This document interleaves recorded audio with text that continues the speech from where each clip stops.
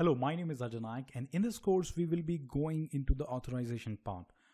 This is a developer course for Fiori, but I highly recommend for developers to learn about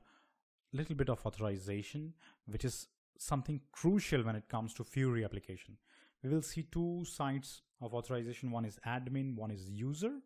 Now, as you can see, that user is something who is the end user, who is the customer, and admin is someone who configures the application suite or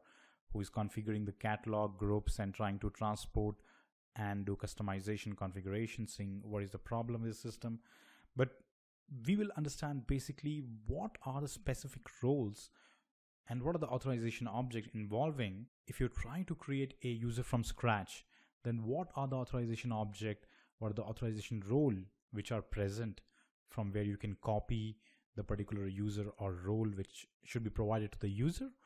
and from where you can start. Then what are one by one the authorization object